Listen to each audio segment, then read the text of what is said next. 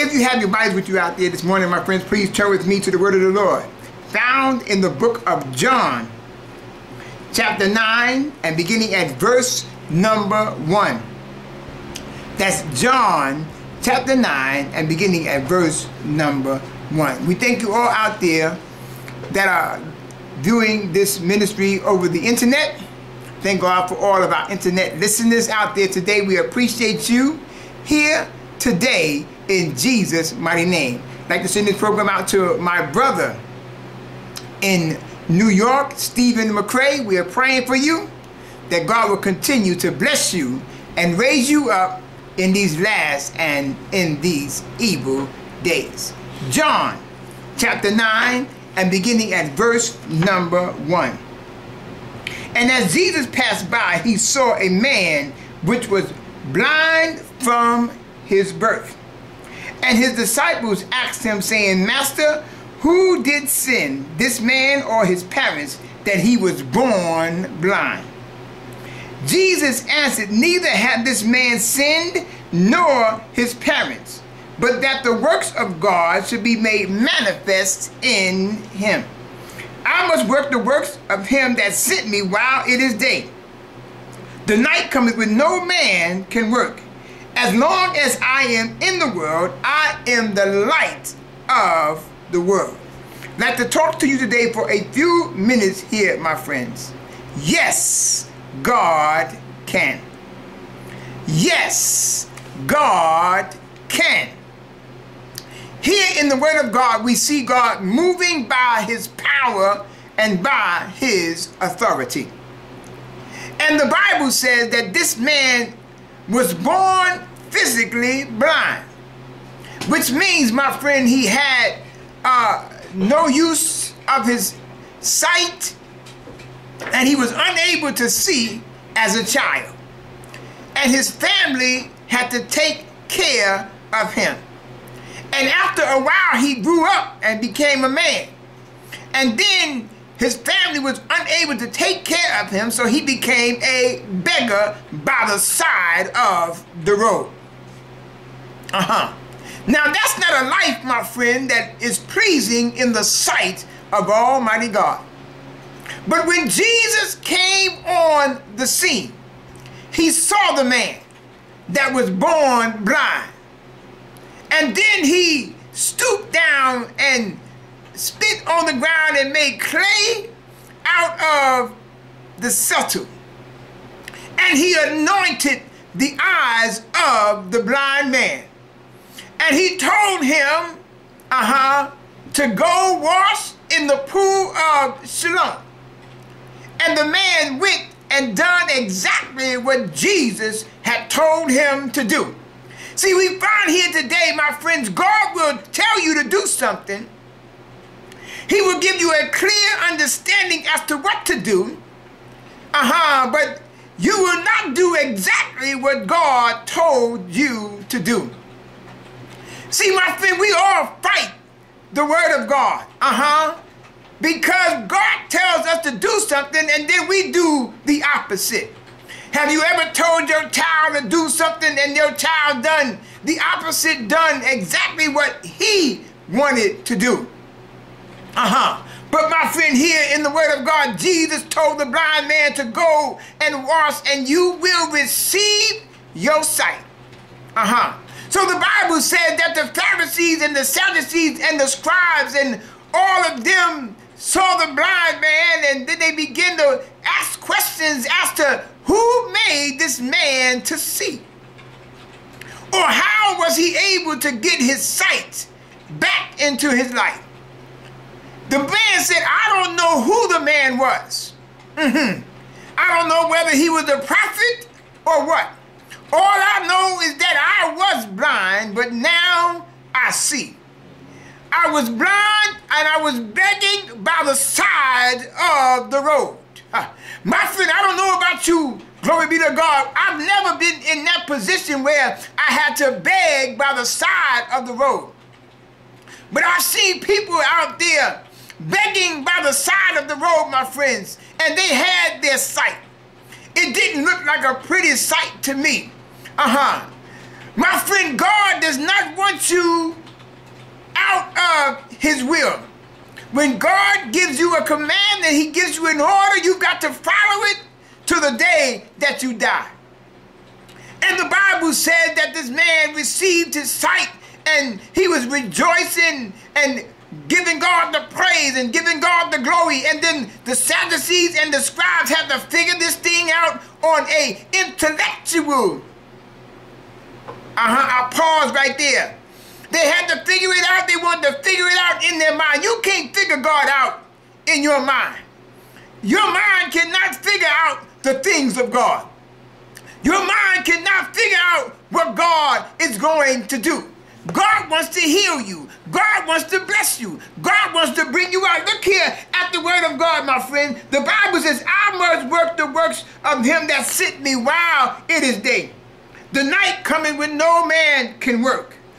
Hallelujah. When he had thus spoken this, he spat on the ground and made clay of the subtle, and he anointed the eyes of the blind man with the clay. He used the power of God, and the man had to use his faith. See, your faith works with God. Hallelujah. My friend, I'm here to tell you that yes, God can. You may be up against a situation where you feel as though that you are unable to come out, and you feel as though that there's no help in sight, and you feel as though that God does not see me in the condition that I am in. But I'm telling you, my friend, that God sees you right where you are. He sees you locked behind that prison wall. He knows exactly where you are. But my friend, you got to call out to God. Hallelujah. And when you call out to God, God will be able to extend his hand unto you. Hallelujah. See, there are those, my friend, that have just been kicked to the side of the road. They've been kicked to the curb. Have you ever been kicked to the curb? My friend, I have. I've been kicked to the curb. I've been kicked to the side of the road. But my friend, I'm here to tell you that God came along and picked me up, dusted me off. Hallelujah. And I'm here to tell you that I'm standing on the word of God. Glory be to God. Because God is able to deliver. He's able, glory be to God, to make a way where there seems to be no way. See, the Pharisees and the Sadducees and the scribes, they had to have a clear manifestation as to what God was doing. Hallelujah. In that time, they had to understand it in their mind. They could not just believe it. They had to understand it. They had to scientifically understand what God was doing. But my friend, you can't scientifically understand what God is doing. The Bible says, are you a believer? It seems as though, my friend, that there are not many believers out there today about the power of God. See, when you go to the altar of sacrifice and you call on the name of the Lord, you got to go in faith and believe in God that God's going to deliver you. You got to go in faith, believing God that God's going to heal you. Hallelujah. Here this man may never have had set foot in a church. He may not have never ever set foot in a worship service. He may not have never heard given unto God saints and friends. He may not have never heard that before. Hallelujah. But somewhere along the line he had faith in God to believe God that God said, he said, I don't know you, I don't even know who you are, mister. I've never heard of you before. Hallelujah. See, I'm a no name. Glory be to God. I don't need a title. I don't need a title on my name. You can call me Mr. So-and-so. But I'm here to tell you, my friend, that by the power of God, Hallelujah. That when I believe God in prayer, God said he would do exactly what he's going to do. And if God said he's going to heal your eyes, God will heal your eyes. If God said he's going to bless you, God will bless you. Hallelujah. I remember when I had a heart attack and the enemy was telling me in my mind, he said, I'm going to destroy you. I'm going to kill you. I began to rebuke the devil and I began to call on the name of the Lord, and God delivered me through that. Hallelujah. And the same God that delivered me is the same God that can deliver you. The Pharisees and the scribes, they had to go and call the man's mother and father because they could not believe. They could not receive it. They could not receive that this man was once blind. The people in the community said, well, he looked like him. Hallelujah. He sounded like him. See, before he had never ever seen his father or his mother. All he did was hear their voice. And he recognized their voice. Hallelujah. And they said, is this your son? Yes. They said, yes, this is my son. They was fearing the Sadducees and the scribes as to what they were going to do. And they told the Sadducees and the scribes, this man is of age. You asked him yourself. Hallelujah. The man said, I do not know if this man was a prophet or not. Hallelujah. But one thing I know, glory to God, that I did not have in his sight. I was begging by the side of the road. Hallelujah. I had to beg by the side of the road. Glory be to God. Hallelujah. And the Bible says that Jesus saw the condition of the man. Jesus knows what condition your life is in today. Look here at the word of God. And as Jesus passed by, verse number 1, and as Jesus passed by, he saw a man which was born blind from birth. That means the man had to be of some age. He had to be up near 30 years of age or so. Can you imagine being in a condition like that all of your life, unable to see and have to beg by the side of the road? Glory be to God. Have you ever been kicked to the curb? Yes, and begging by the side of the road. I've never really had to beg by the side of the road, but I've been kicked to the curb before. Yes, I have. Hallelujah. By some Sadducees and some scribes. Glory be to God. But my friend, I'm here to tell you that I am a believer, and I believe in the power of Almighty God. If you don't believe, I believe. That's the reason why I'm saying today, glory be to God. Folks say don't go to the altar. Don't go to the altar. But I'm here to tell you, my friend, at the altar of sacrifice, hallelujah, is where God is going to bless you. At the altar is where God is going to deliver your soul. Glory be to God. Look here at the word of God, my friend. And the Bible says, and said unto him, go wash in the pool of Siloam, which is by interpretation he sent them. He sent them to go wash. Go wash your eyes. Hallelujah, so that you can see. Go wash your eyes so that you can see the power of God. Can you imagine this man seeing Jesus, the one that healed him? Can you imagine him? Glory to God. I feel the power of God. Can you imagine this man seeing Jesus that healed him? Glory be to God. What a joyous day that must have been for him to be healed by the power of God.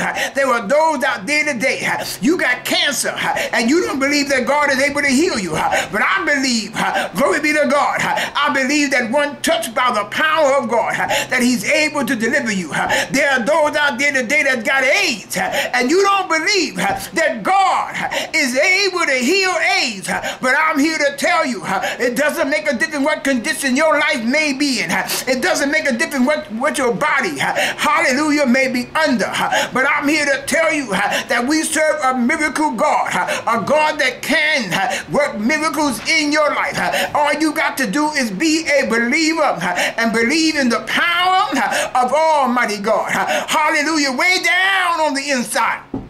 Glory to God. There's a believer on the inside. And when you come to God, the Bible says, when you come to God, you got to believe that he is. Hallelujah. And that he's able to deliver you. Do you believe today that God can set you completely free? Do you believe today that God can heal you? See, I got a brother younger than I am that had a stroke, but I believe that God is able to deliver him. Hallelujah. My brother, I'm telling you today that God can deliver you. He can make you whole. He can bring your body back. Hallelujah. I'm here to tell you today that God, the God that I serve, is able to deliver you and set you completely free. You want to be delivered from AIDS? Call on the name of Jesus. You got to see what you got to do. You got to get away from the folk that are doubting. You got to get away from the folk that don't believe that God can. See those Sadducees and the scribes. They had to see the scientific approach of things. Did he really do it? How many steps did he take? I'm not talking about 3 points in a step. I'm talking about Jesus seeing the man that was born blind. And he said, I'm going to heal him today. And see, this was done on the Sabbath day. Hallelujah. On a day that they thought that it should not have been done. They said, well, this man must got a devil. Hallelujah. How can this man do these great things? Hallelujah. And then some of them believed and some of them began to doubt. They was on both sides of the road. They were straddling the fence, so to speak. Hallelujah. But my friend, I'm here to tell you, you got to, if you want something from God, hallelujah, if you want something from the power of God, you got to get around somebody that is a believer. I'm not talking about a Rolls Royce. I'm not talking about a Cadillac. I'm not talking about a brand new house. I'm talking about your body being healed by the power of Almighty God. My friend, God is able to deliver you. He's able to set you completely free. There are those out there today that have lost their mind. There was a man, hallelujah, in the book of Mark. He was driven by the devil. He was driven by the forces of the works of the enemy. The devil had him bound. His mind was gone. He was cutting himself. He was going up the road and down the road, cutting himself. He had legions of demons running in his life. And God came along, hallelujah, and rebuked the spirit and told the demons to get out. Hallelujah. And that man was made whole by the power of Almighty God. See, now there are those today, they are driven by the devil. They are driven by the forces of the works of the enemy. The devil got their mind. Their minds is bound by the works of the enemy. There's so many demons and forces running in their life. Pornography all over the place. And their minds is driven by the devil. Young girls 15 years old talking about being with a man. My friend, it's prayer time in the house of Almighty God. Hallelujah.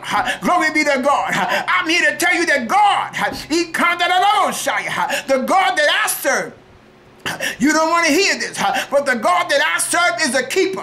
God will keep you if you really want to be kept by the hand of God. Hallelujah.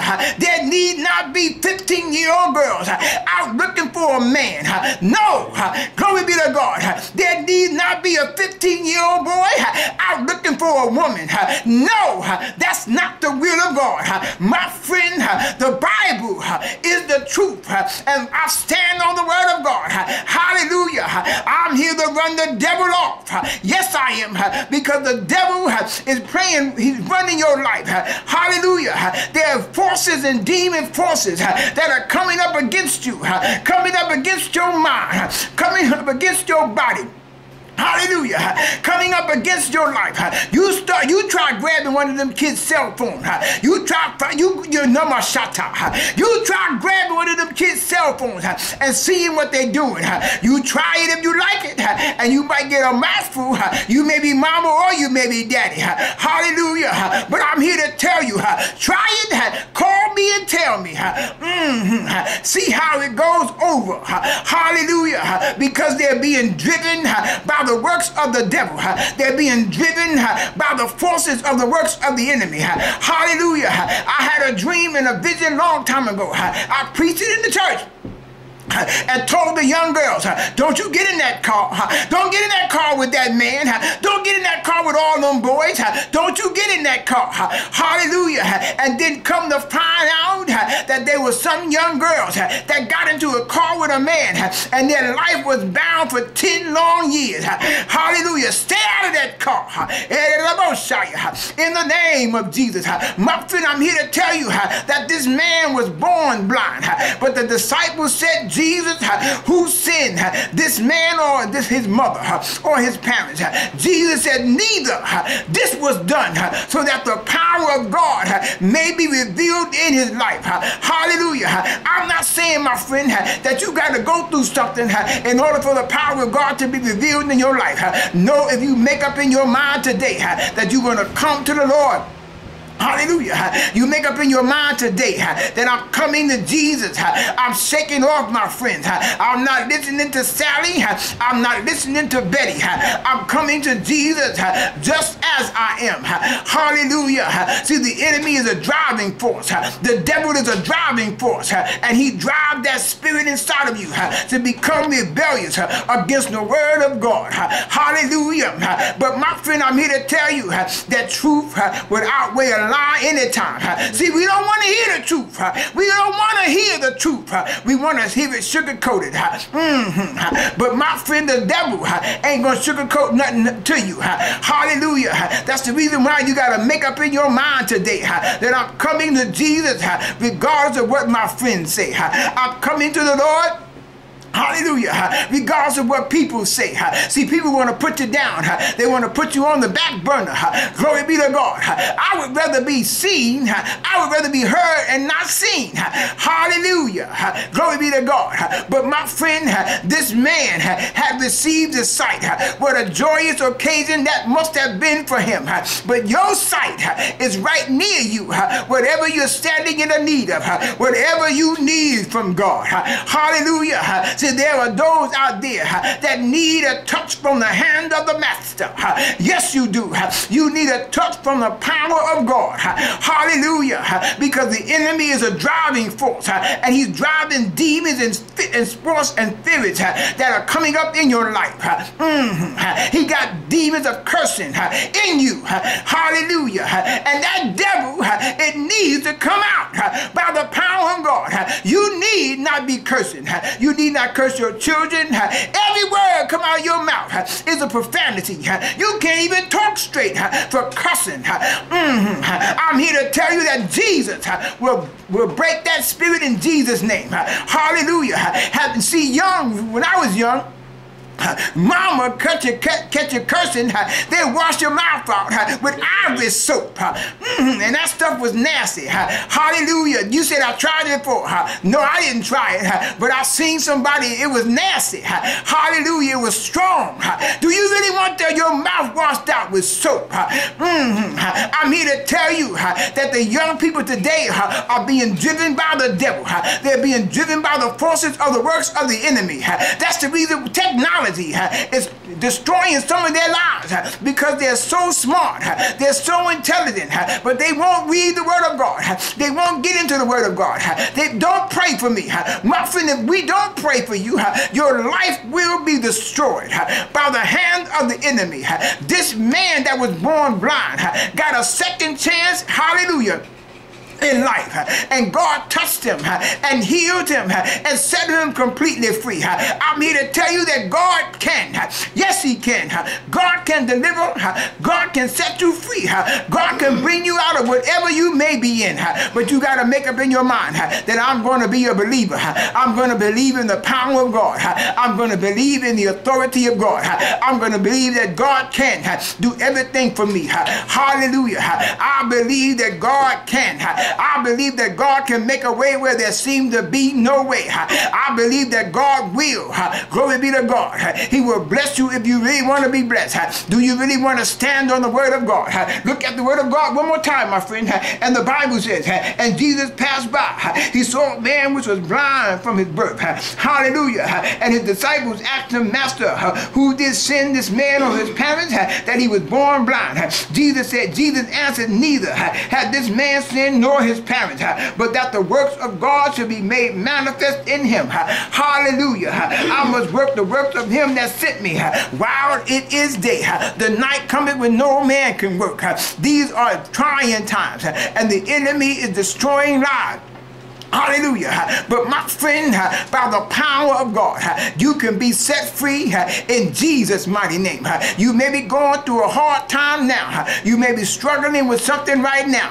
But I'm telling you today that God can deliver you and set you completely free. Yes, God is a keeper. If you really want to be kept by God, you can be kept by the hand of the Lord. Hallelujah. He can deliver you from AIDS. He can deliver you from cancer. He can deliver you from tuberculosis. He can deliver you from sugar. Whatever your problem may be, I'm here to tell you that God can deliver you, and he can set you completely free. But you got to make up in your mind. You're going to turn the doubting people off. You're going to turn off all doubters. Those that are doubting and do not believe, you're going to turn them off and turn up the word of God. Hallelujah. Come to Jesus while the blood is running warm in your vein. Come on to Jesus, my friend. God can. God bless you. Amen.